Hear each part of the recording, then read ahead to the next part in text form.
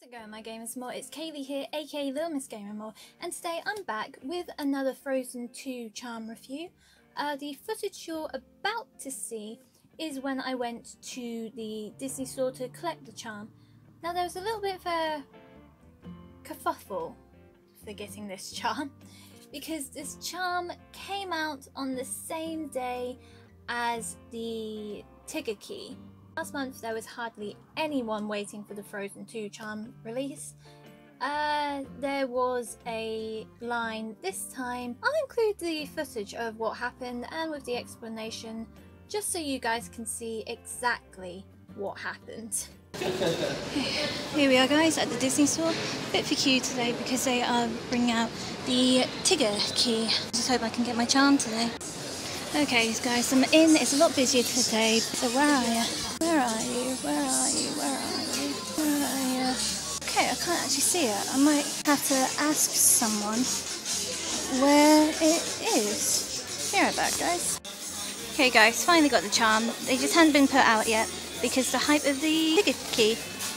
Now time to go home and review it. Okay guys, so as you saw, that's the previous footage of what happened.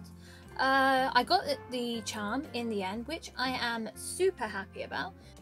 So obviously last month was Elsa, this month is Anna, and I'm really happy how they changed the characters around every month. So most of the characters from Frozen get some time on the monthly release. Sorry guys, I'm a bit blah. There's some characters who haven't been included that I think should have been, but that's just my opinion.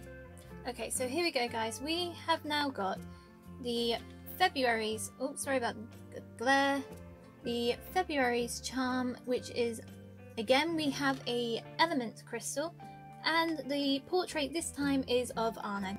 Let's get this open, shall we? Okay, so here we go guys. We have got February's charm, which is another element crystal, which I like because it's a different colour compared to last month's, which is really, really nice. And this time for Anna's charm, the portrait is in a completely different style. So Elsa's charm style was in a snowflake. And now this time with Anna's, it's a little diamond, but on Anna's, she has got some little gems, little jewels, don't know if you guys can see that, roughly in the middle of each line. Now again, I like it, it's really nice. The detail that they've gone into on the picture on its own is amazing.